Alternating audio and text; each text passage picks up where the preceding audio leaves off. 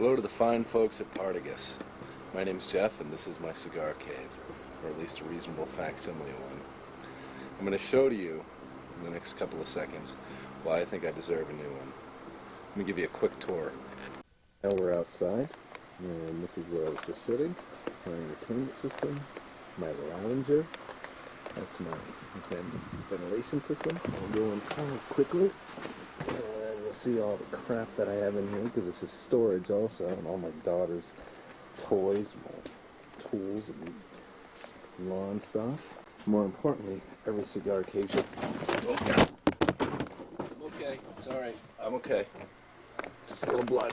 Let me show you. Oh, God. Let me show you the highlight of Velvet Elvis. That there is the door to the basement. Now, my cigar smoke